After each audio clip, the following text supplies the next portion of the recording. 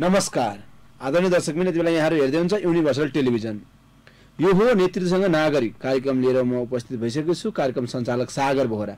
हामीले नेतृत्वसँग भएका योजनाहरू नागरिक समक्ष राख्छौँ भने नागरिकसँग भएका विभिन्न समस्याहरू नेतृत्व समक्ष राख्ने गरेका छौँ। साँच्चीकै नागरिकका समस्याहरू के छन्, आज हामी यही विषयमा छलफल गर्नेछौँ। मसँग आज अतिथि हुनुहुन्छ मकवानपुर गढी गाउँपालिकाका उपाध्यक्ष मानकुमारी पाखरिन नेपाली हुनुहुन्छ। म उहाँलाई कार्यक्रममा स्वागत गर्छु। कार्यक्रममा स्वागत छ। नमस्कार र युनिभर्सल टेलिभिजन हेरेर बस्ने दर्शक महानुभावहरूलाई पनि हार्दिक अभिवादन व्यक्त गर्न चाहन्छु। यति बेला मकवानपुर गढी गाउँपालिका के अवस्थामा छ उपाध्यक्षज्यू? मकवानपुर गढी गाउँपालिकाको समग्र हिसाबले भन्दाखेरिमा हामी यो निर्वाचन दोस्रो स्थानीय तहको निर्वाचन भइसकेपछि हामी निर्वाचित भयौँ र गठबन्धनबाट नेपाली कङ्ग्रेसबाट अध्यक्ष र उपाध्यक्ष नेकपा माओवादी केन्द्रबाट विजय भइसकेपछि हाम्रो कार्यकालको अहिले 18 महिना गुज्रिसकेको छ र यो 18 महिनाको बिचमा हामीले 2वटा बजेट लिएर आयौँ।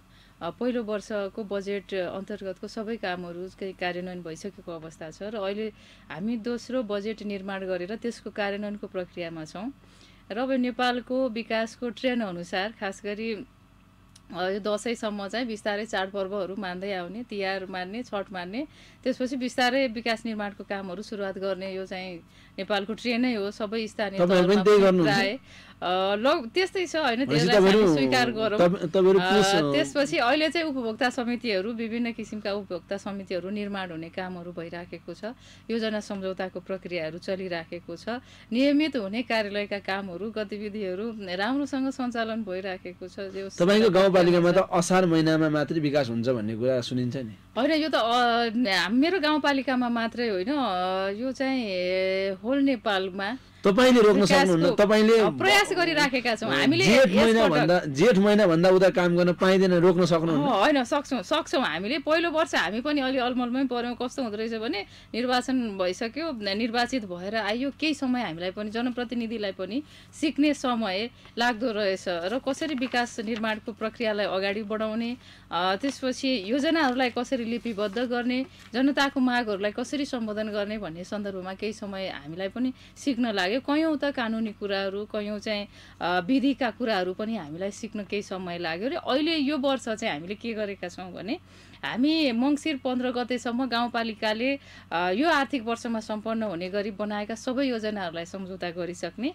त्यसपछि जेठ हामीले चैत मसान्तसम्म चाहिँ त्यसको कार्यान्वयनको प्रक्रिया टोटल्ली सक्ने र जेठसम्ममा चाहिँ ठुला ठेक्काका योजनाहरू जस्तो पुल निर्माण गर्ने कुरा भयो, बाटोघाटो स्ल्याब पिच गर्ने कुरा भयो, यसलाई चाहिँ ठेक्काका ठुला योजनाहरूलाई चाहिँ जेठ मसान्तसम्ममा सक्ने गरिकन टार्गेट राखेका छौँ। हामी सक्छौँ भन्ने लागेको छ। तपाईँ अनुगमन जाँदा उपप्रमुख अनुगमन समितिको संयोजक हुन्छ, अनुगमन जाँदा कतिको कमिसन आउँछ उपाध्यक्ष? यो चाहिँ तपाईँले अलि अनपेक्षित क्वेसन सोध्नुभयो। कमिसन भन्ने नै लिएको देखिन्छ,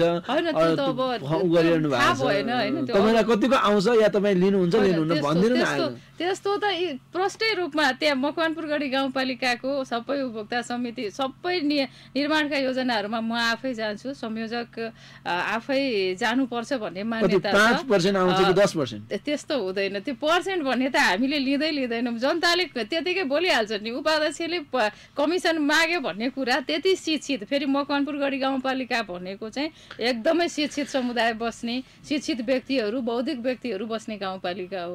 त्यहाँ चाहिँ उपाध्यक्षले 2-5 पैसा चाहिँ कमिसन लिउँला खाउँला भन्ने त्यो कसैले कल्पना गर्न पनि पर्दैन। हामीलाई त्यो इन्ट्रेस्ट पनि छैन र राजनीतिलाई चाहिँ विशेष गरी एउटा म चाहिँ सानैदेखि जनयुद्धमा पनि हुमेको व्यक्ति र राजनीति भनेको चाहिँ जनताको सेवा गर्ने साधन हो भन्ने बुझेको मान्छे भएको कारणले पनि कहिले पनि आर्थिक यहाँबाट चाहिँ आर्थिक लाभ हुन्छ भन्ने हिसाबले हामीले यो पदलाई सोच्न पनि हुँदैन र सोच्यौँ भने त्यो चाहिँ वास्तवमा दुर्भाग्य पनि हुन्छ र राजनीतिप्रति तपाईँले अहिले जे टार्गेट गर्नु खोजेको कहाँ हो जस्तो लाग्यो भने जनप्रतिनिधिहरूको, त्यसै गरी राजनीतिक कर्मीहरूले के सोच्छन्, के गर्छन्, उनीहरूको विचार कस्तो छ, उनीहरूको सिद्धान्त कस्तो छ, उनीहरूको व्यवहार कस्तो छ र राजनीतिलाई वास्तवमा कुन लयतर्फ चाहिँ डोराइराखेका छन् भन्ने हिसाबले जनताले हेर्छ। हेर्नु त्यो कसैले कमिसनै लिनुहुन्न त्यसो भने? नेभर, यो त कल्पनै नगर्नुस्। अहिलेसम्म लिनु भएको छैन, एकदमै अब पनि लिनुहुन्न।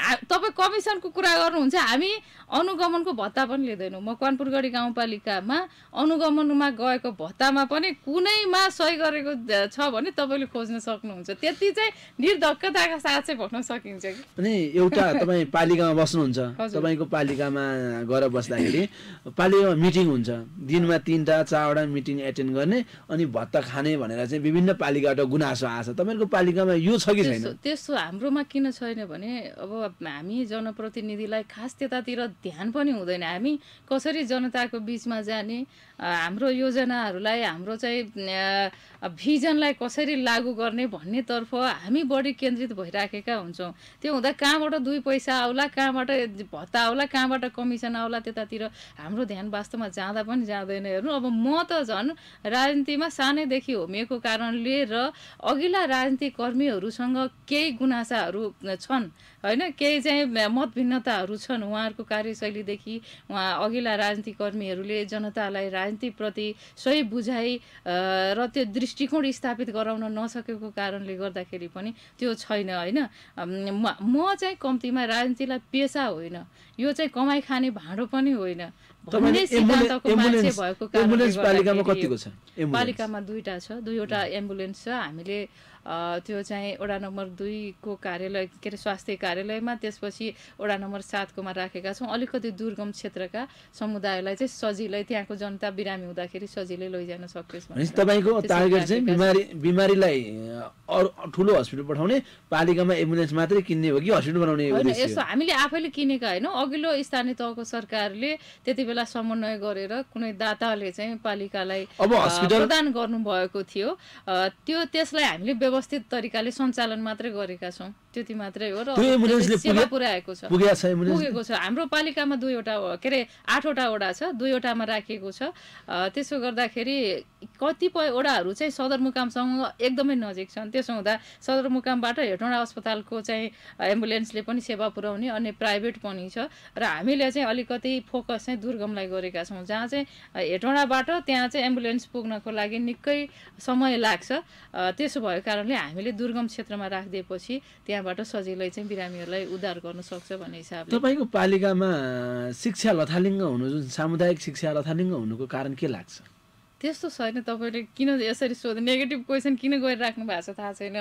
मकवानपुरगढी गाउँपालिकामा चाहिँ शिक्षा क्षेत्र लथालिङ्ग छ भन्ने कुरा चाहिँ म चाहिँ मान्न सक्दिनँ। पत्रकारले कसरी न्युज लेख्छ, पत्रकारले कसरी चाहिँ विषयवस्तुलाई प्रस्तुत गर्छ त्यो थाहा भएन, त्यो उहाँहरूको आफ्नो कार्यकौशलताको कुरा पनि होला।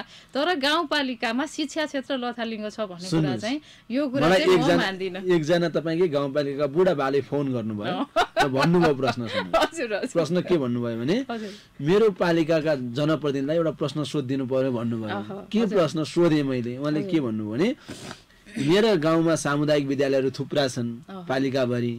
यहाँ पालिकामा सामुदायिक विद्यालय पढाउने शिक्षकहरूले आफ्ना छोराछोरी महँगो निजी विद्यालयमा पढाउनुहुन्छ, उहाँ आएर सामुदायिक विद्यालयमा पढाउनुहुन्छ। उहाँले पढाएको विश्वास नलागेर आफ्नो छोराछोरी निजीमा लगेर हाल्नुभयो। अनि हाम्रो बच्चा बिगार्ने अधिकार ती शिक्षकहरूलाई छ कि छैन, पालिका अध्यक्ष उपाध्यक्षलाई सोधिदिनु पर्यो भनेर भन्नुभएको छ। यस्तो हो, यो त समग्र मुलुकमै समस्या छ, केही समस्याहरू छ। मुलुकको कुरा होइन, तपाईँको राज्यमा के छ, तपाईँको पालिकामा के छ? मुलुकमा जे छ, मेरो पालिकाले पनि त्यसको अंशको भागीदार त पालिका सबै स्थानीय तह हुने कुरा भइहाल्यो होइन।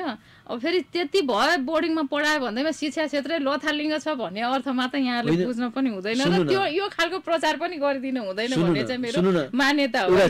टिचरलाई आफूले पढाएको विश्वस्त हुनुहुन्न, म राम्रो पढाउँदिनँ भन्ने थाहा छ उहाँलाई, अनि त्यो अरू गाउँका बच्चा बिगार्ने अधिकार किन दिनुहुन्छ? होइन, त्यो पनि होइन। सरकारी शिक्षकले वा सामुदायिक विद्यालयमा पढाउने शिक्षकले नराम्रो पढाउँछन् वा पढाउन जान्दैनन् भन्ने कुरा चाहिँ स्वीकार गर्न सक्दिनँ। राम्रो थियो भने गर्दिनँ पनि, किनकि उहाँ राम्रो थियो भने स्वीकारे, तपाईँको कुरा स्वीकारे, राम्रो थियो, उहाँले आफ्नो बच्चा किन त्यहाँ पढाउनु भएन? होइन, यो त मैले अघि नै पनि भने, यो समग्रतामा केही समस्याहरू छ, केही हिसाबले सामुदायिक विद्यालयहरूलाई सुधार गर्नुपर्ने अवस्था पनि छ र त्यसको अर्थ चाहिँ मकवानपुर गढी गाउँपालिकामा सबै चिज शिक्षा क्षेत्रमा लोथालिङ्ग छ भन्ने अर्थ चाहिँ यहाँले लाउनु भएन र त्यो खालको प्रचार पनि गरिदिनु भएन। कार्यविधि छ, शिक्षा र सामुदायिक विद्यालयलाई व्यवस्थापन गर्ने सम्बन्धमा हामीले कार्यविधि निर्माण नै गरेका छौँ र कार्यविधि अनुसार नै शिक्षक दरबन्दी मिलानदेखि लिएर हामीले केही नचल्ने विद्यालय जस्तो कस्तो भयो भने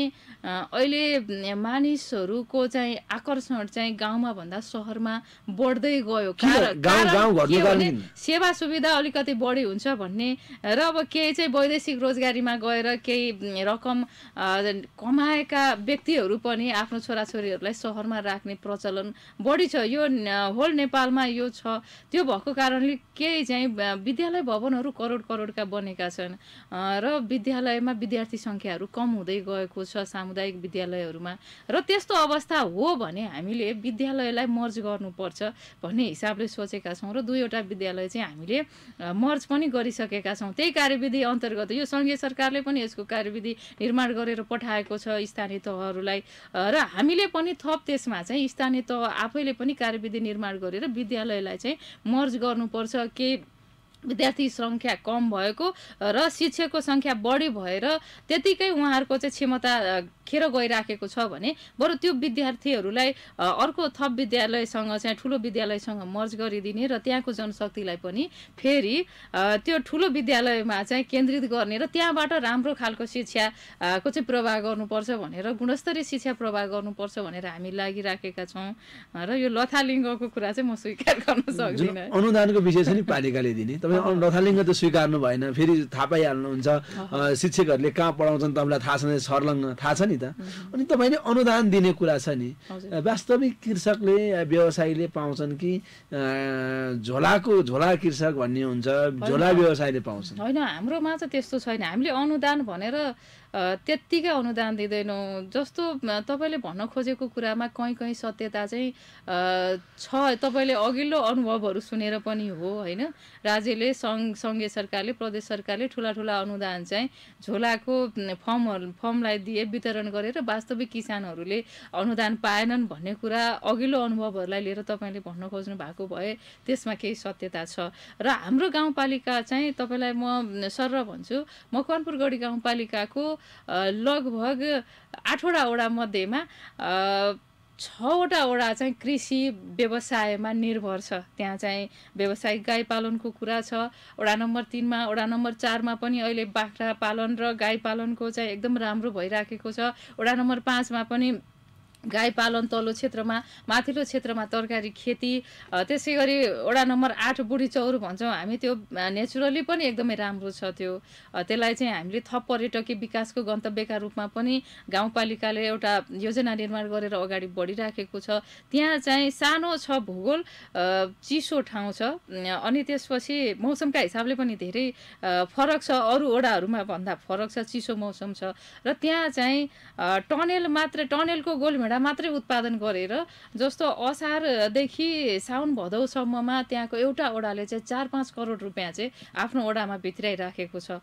एकदमै राम्रो छ। त्यहाँ अहिले गाई पालनमा पनि निकै रुचिका साथ किसानहरू लागिराख्नु भएको छ र हामीले केही अनुदानहरू चाहिँ जस्तो 50% किसानले 50% बेहोर्ने र स्थानीय तहको सरकारले चाहिँ 50% बेहोर्ने गरिकन त्यो गाई पालन कार्यक्रम पनि बुढी चौरलाई फोकस गर्नुपर्छ भन्ने सोचिराखेका छौँ। त्यसले गर्दा गाईबस्तुबाट उत्पादन भएको प्राङ्गारिक मल त्यही गोलभेडा खेतीमा फेरि प्रयोग गर्न सक्ने भयो, अर्को तरकारी खेतीमा पनि त्यहाँ चाहिँ प्रयोग गर्न सक्ने भयो र दुध उत्पादन पनि भयो।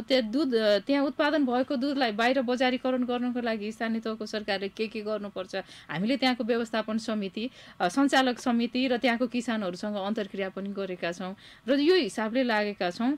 र कृषिमै आधारित हो। र तपाईँले अब कृषिलाई फोकस क्वेसनमा गर्नुभएको हो भने हामीले चाहिँ विशेष गरी मकवानपुर गढी गाउँपालिकामा रैथाने बालीहरूको उत्पादन, त्यसको चाहिँ बिक्री वितरण र प्रशोधनको कामलाई अगाडि बढाएका छौँ।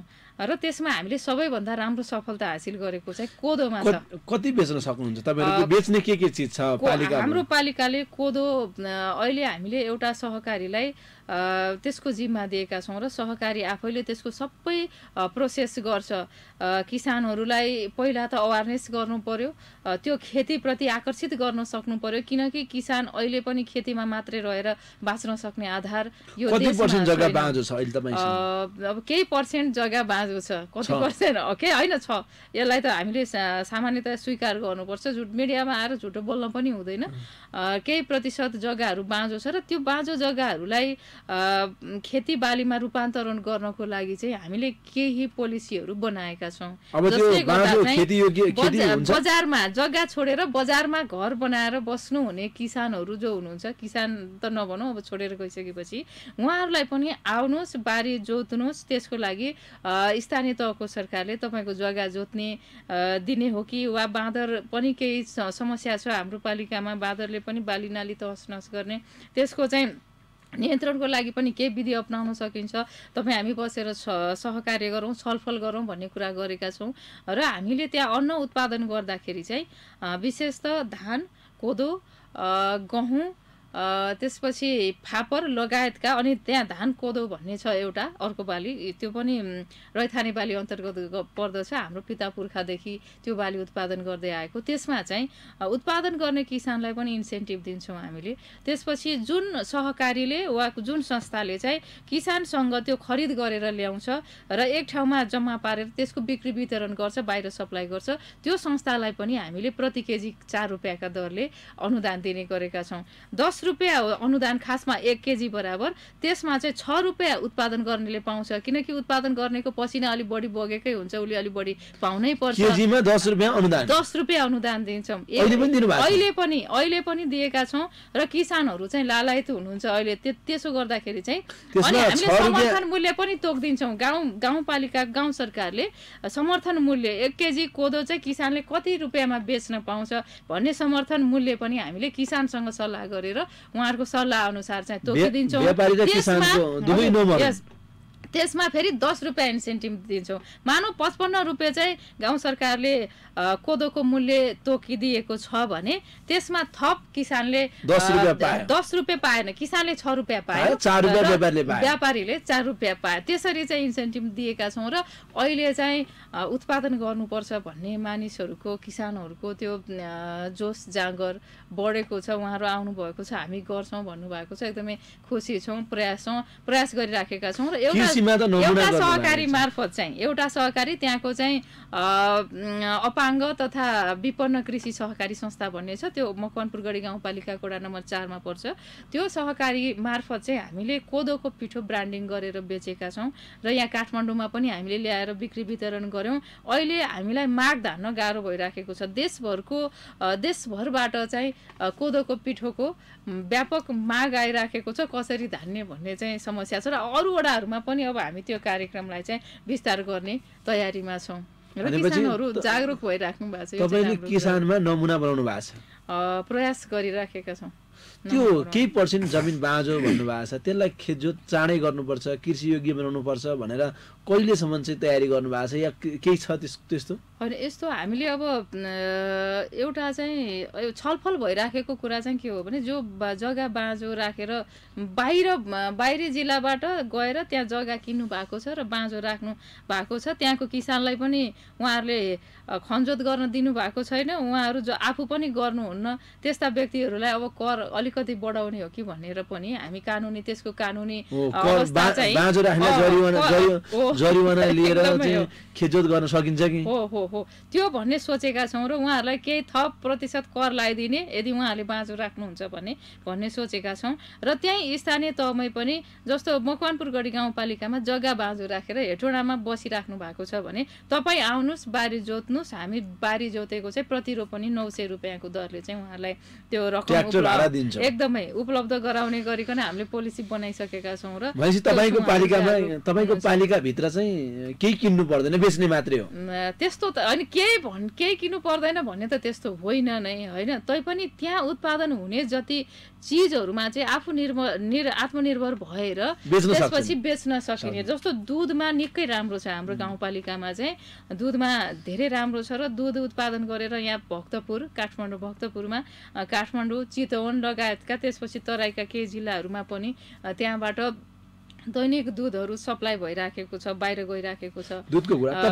त्यसपछि हामीले एउटा सहकारी मनोकामना दुग्ध उत्पादक सहकारी छ, त्यो सहकारी मार्फत चाहिँ दुधलाई विविधीकरण गर्ने, जस्तो कोरोनाको समयमा दुध बिक्री भएन, किसानहरू धेरै मर्कामा पर्नुभयो, 30 रुपियाँ 40 रुपियाँ लिटरमा चाहिँ दुध बाहिर पठाउनु पर्ने भयो। त्यसो गर्दाखेरि के भयो भने किसानहरूको आफ्नो लगानी पनि उठेन, गाई बस्तुलाई खुवाउने चिज पनि उहाँहरूले चाहिँ उपलब्ध गराउन नसक्ने अवस्था भयो र किसान घाटामा गयो। त्यसो भइसकेपछि बरु यसलाई चाहिँ विविधीकरण गरेर हामीले बिक्री वितरण गरौँ भन्ने सोच्यौँ र त्यो सहकारी मार्फत अहिले दुधको विविधीकरणको, त्यसले घिउ उत्पादन गर्छ, त्यसले पनिर उत्पादन गर्छ, त्यसले चाहिँ दही उत्पादन गरेर बेचिराखेको छ, लगायतका सामग्रीहरू उत्पादन गरेर बाहिर सप्लाई गर्ने काम पनि भइराखेको छ। त्यसो हुँदाखेरि दुध खपतमा चाहिँ जे होस् अलि सहजता हामीले उपलब्ध गराए। अहिले इन्डियाको दुध देशमा भित्रियो, त्यसले गर्दाखेरि चाहिँ मिल्क होलिडेको कुराहरू आइराखेको छ। वास्तवमा यो देशमा किसान मरिराखेको छ, हामीलाई पीडा हुन्छ।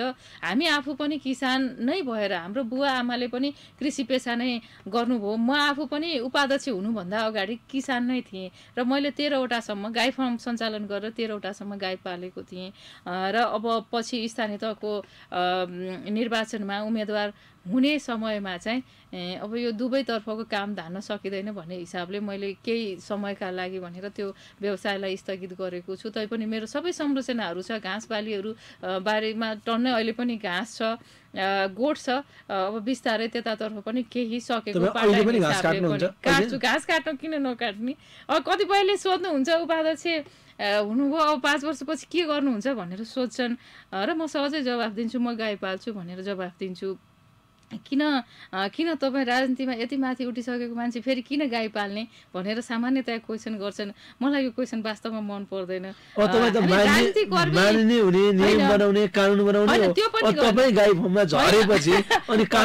होइन, गाई फर्ममा झर्यो किन भन्नुहुन्छ? अब भयो भन्नुहोस् के, उत्पादन गर्ने, मान्छेलाई बचाउने, यो देशको सबै चिजलाई पाल्न सक्ने किसान कसरी झर्यो, त्यो पेसा कसरी झर्यो? यहाँनिर सोचाइमा फरक पर्यो जस्तो लाग्छ। किसान ठुलो होइन, उपप्रमुख एउटा जिम्मेवारी हो, त्यो पनि गर्नुपर्छ र किसान त हामी सबैभन्दा ठुलो हो। म त किसानलाई त देवता मान्छु, किनकि किसानले बचाएको हो नि। तपाईँलाई किसानले बचाएको, मलाई किसानले बचाएको, यो देशको प्रधानमन्त्रीलाई किसानले बचाएको, राष्ट्रपतिलाई किसानले बचाएको, यो देशका सबैलाई किसानले बचाएको होइन उत्पादन गरेर। कसैलाई मान्नुहुन्छ र पुज्नुहुन्छ भने किसानलाई पुज्नुहोस् भन्छु के म चाहिँ। त्यो भएको कारणले किसानमा झर्ने होइन, उपाध्यक्ष किसानमा झर्ने, घाँस काट्ने, गाई फर्ममा झर्ने, त्यो अब भयो भन्नुहोस्, अब भयो र त्यो पेसालाई सम्मान गर्न सिक्यो भन्नुहोस्। यसरी चाहिँ पोजिटिभली हामीले सोच्नुपर्छ जस्तो लाग्छ। तपाईँको सहकारी छन्, विभिन्न सङ्घ संस्था छन्, सङ्घ संस्थाहरूले कार्यक्रम गर्दाखेरि भत्ता दिन्छ नि, त्यो सङ्घ संस्थाले भत्ता सहकारीको साधारण सभामा भत्ता दिनुभन्दा 1 हर्लिक्स 1 केजी घिउ दिएर पठायो भने नागरिकको घिउ खाने बानी पर्छ कि? यतातिर सोचाइ के छ तपाईँको? होइन, त्यो तपाईँले राम्रो कुरा ल्याउनु भयो। अब अहिलेसम्म यो कुरालाई हामीले अगाडि चाहिँ बढाएका छैनौँ, तर म चाहिँ जस्तो किसान कति कार्यक्रमहरूमा गइन्छ, जस्तो बालबालिका सेक्टरको कार्यक्रममा गइन्छ होइन, त्यसपछि अन्य अब महिलाहरूको कार्यक्रममा, सहकारीहरूको कार्यक्रममा गइन्छ, 1500 भत्ता हुन्छ उहाँहरूको नियमअनुसार। त्यो भत्ता ल्याउँछु र एउटा खुद्रुकेमा हालेर जम्मा गरेर भत्ता जति जम्मा गरेर राख्छु र वार्षिक रूपमा केही विद्यार्थीहरू, मेरो गाउँपालिकाको एकदमै आर्थिक अवस्था न्यून भएको विद्यार्थीहरू, जस्तो एसईमा प्रथम हुने विद्यार्थीहरूलाई 3 जनालाई मैले पालिकाभरिको उत्कृष्ट 3 जना विद्यार्थीहरूलाई 5-5 हजार यो चाहिँ भर्ना गर्नको लागि मेरो तर्फबाट सहयोग, उपाध्यक्षको तर्फबाट सहयोग है भनेर पनि वितरण गरेँ। कहिलेकाहीँ स्टेसनरीहरू उपलब्ध गराइराखेको हुन्छु। अब कहिलेकाहीँ साह्रै अप्ठ्यारो अवस्थामा रहेका महिलाहरूको, जसले चाहिँ बच्चालाई भर्ना गर्न सकिराखेका छैनन्, त्यस्ता बच्चाहरूलाई पनि विद्यालयमा भर्ना गरिदिने, उनीहरूलाई स्टेसनरी खरिद गरिदिने, आफूले मात्रै नसके अरू कोही दाताहरू हुन्छन् 20-50 हजार चाहिँ सहयोग गरिदिने, आफ्नो पालिकाका निकै आर्थिक अवस्था कमजोर भएका, अपाङ्गता भएका, त्यसै गरी टुहुरो बच्चाहरू जसको आमा बुवाहरू छैनन् उनीहरूलाई चाहिँ सहयोग गर्नुपर्छ भन्ने हिसाबले म चाहिँ त्यतातर्फ खर्च गरिराखेको छु र त्यो गर्नुपर्छ जस्तो लाग्छ। पालिकाभरि चुनावमा घुमेपछि पछि फेरि घुम्नु भयो? किन नघुम्नु, मजाले कति उपाध्यक्षको कामै चाहिँ बढी घुम्ने छ।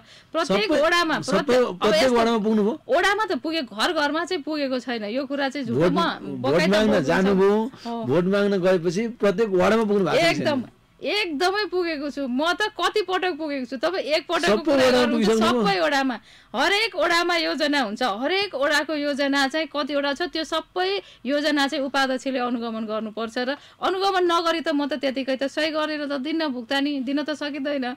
भोलि हामी आफू फस्न सकिन्छ।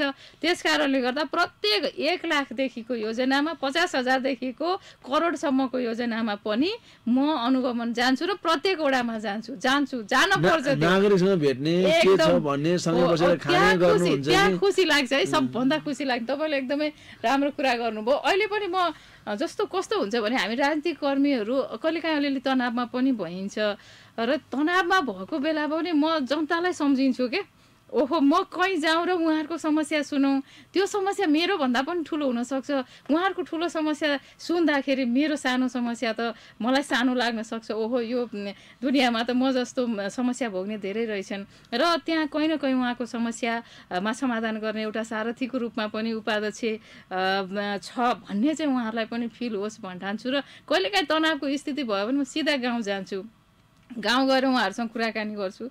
ल म त तपाईँको घरमा आज ढिँडो खान आएको, साग र ढिँडो पकाउनुहोस् भन्छु, पकाउन लगाउँछु। अरू के काम छ मैले सघाइदिनु पर्छ भने भन्छु, उहाँले हुन्छ अब छ काम भने उहाँहरूले ल गरौँ भन्नुहुन्छ, हामी सँगै गर्छौँ, गफगाफ गर्छौँ। कहिलेकाहीँ मन्दिरतिर मन्दिरको कार्यक्रममा गइन्छ, कहिलेकाहीँ गुम्बाहरूतिर गइन्छ, उहाँहरूसँग छलफल गरिन्छ के कस्तो छ भन्ने कुरा गरिन्छ।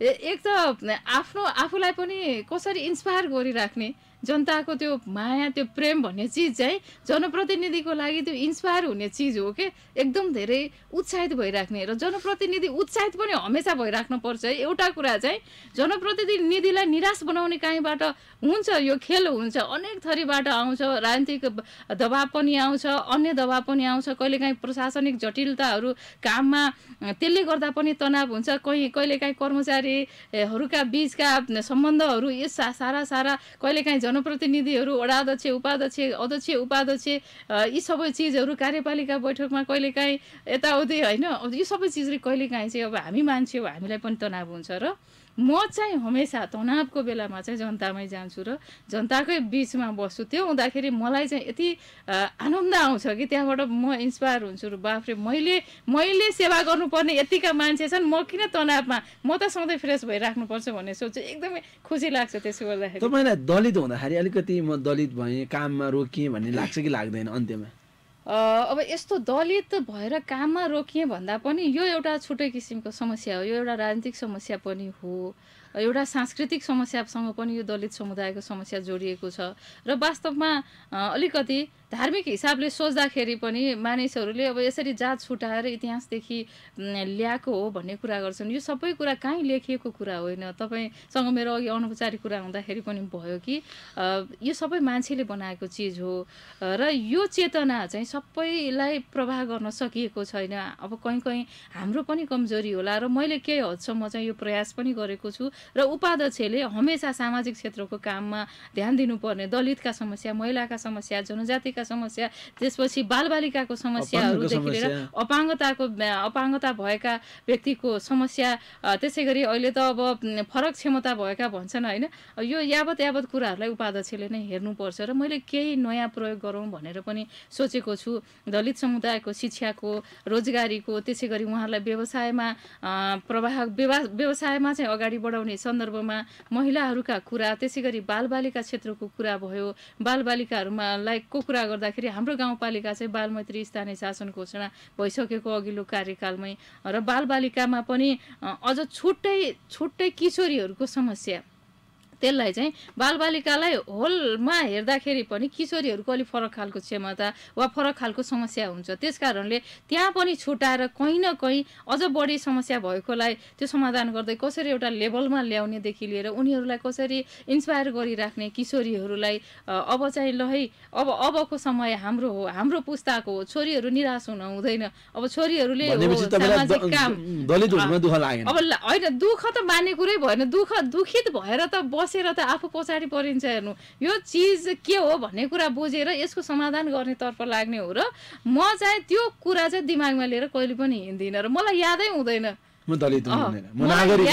नागरिक हुँ र यो मुलुकमा अन्य सबै जात जातिका मानिसहरूले जति अधिकार पाएका छन् त्यो सबै अधिकार मैले पाउनुपर्छ वा मेरो समुदायले नि पाउनुपर्छ। सबै क्षेत्रको सेवा सुविधा सबै नागरिकलाई त्यो बिना विभेद प्रवाह गरिनुपर्छ भन्ने सोचाइको व्यक्ति। हामी कार्यक्रममा अन्त्यमा छौँ, तपाईँ दर्शकलाई के भन्न चाहनुहुन्छ अन्त्यमा भनिदिनुहोस्। दर्शकहरूलाई भन्ने कुराहरू त धेरै छ, समय छैन। यहाँहरूले अब यतिन्जेलसम्म चाहिँ मेरो यो कुरा सुनेर बसिदिनु भयो, त्यसको लागि यहाँहरू सबैलाई धन्यवाद दिन चाहन्छु। र एउटा सामान्य परिवारबाट राजनीतिमा क्रियाशील भएको व्यक्ति हो।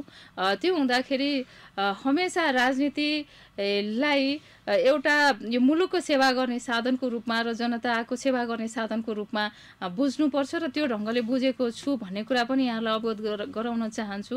र अहिले पछिल्लो चरणमा चाहिँ युवा पुस्ताहरू राजनीति र राजनीतिक कर्मीहरू सँग चाहिँ उहाँहरूको वितृष्णा जागिराखेको छ र यसरी राजनीति र राजनीतिक कर्मीहरूप्रति वितृष्णा जागिराख्ने माहौल अहिलेका राजनीतिक कर्मीहरूले बनाउने हो वा यो सिस्टमले बनाउने हो भने वास्तवमा यसले मुलुकलाई पछाडि नै धकेल्छ, हाम्रो युवा पुस्तालाई अगाडि बढाउन सक्दैन भन्ने कुरा लाग्छ। र युवा पुस्तालाई राजनीतिमा जागरुक गराउने, भविष्यप्रति आशावादी बनाउने र यो मुलुक निर्माणको अबको दायित्व अबको जिम्मा चाहिँ युवा पुस्ताको हो र युवा पुस्ताहरूले लिनुपर्छ। त्यसका लागि अघिल्ला पिँढीका राजनीतिक कर्मी, सामाजिक क्षेत्रका व्यक्तिहरू, व्यवसायहरू, उद्योगपतिहरू कसले कहाँबाट सहयोग गर्न सकिन्छ त्यो सबैलाई चाहिँ हामी सबैको साझा एउटा जिम्मेवारी हुन्छ। स्थानीय तहको सरकारले गर्नुपर्ने एउटा हुन्छ, प्रदेश सरकारले गर्नुपर्ने हुन्छ, सङ्घीय सरकारले गर्नुपर्ने हुन्छ, तीन तहको सरकार यो सबै हिसाबले यो व्यवस्थालाई पनि मजबुत बनाउँदै लैजाने र त्यसको चाहिँ यो व्यवस्थाको ब्युटी भनेको चाहिँ फेरि सबै उपेक्षित उत्पीडित सबै जात जाति समुदाय वर्ग क्षेत्र लिङ्गीय समुदायको चाहिँ एउटा उनीहरूलाई चाहिँ यो मुलुकमा हामी पनि छौँ र यो मुलुक अहिलेको राजनीतिक प्रणाली र अहिलेको व्यवस्थाले हाम्रो हित गर्छ भन्ने भावप्रति चाहिँ उत्प्रेरित गर्दै हामी अगाडि गर्छौँ। यो महत्त्वपूर्ण समय दिनुभएकोमा विशेषमा धन्यवाद। र यहाँलाई पनि धेरै धेरै धन्यवाद सागरजी, खुसी लाग्यो। आदरणीय दर्शक पनि यति बेलासम्म यहाँहरूले हेर्नुभयो मानकुमारी पाखरी नेपाली, पक्कै पनि सुन्नुभयो, हेर्नुभयो, कार्यक्रम कस्तो रह्यो, सल्लाह सुझाव र प्रतिक्रिया दिन नभुल्नुहोला। सकारात्मक व्यक्तित्व आज भेटियो, लाग्छ गाउँपालिका समृद्ध हुनेछ। हामी गाउँपालिकामा पुग्नेछौँ र फेरि अर्को उहाँसँग बहस गर्नेछौँ, छलफल गर्नेछौँ, त्यो छलफल यहाँहरू समक्ष राख्नेछौँ भन्दै म कार्यक्रमबाट बिदा हुन्छु। कार्यक्रम कस्तो रह्यो सल्लाह सुझाव र प्रतिक्रिया दिन नभुल्नुहोला भन्दै युनिभर्सल टेलिभिजन हेर्दै गर्नुहोला।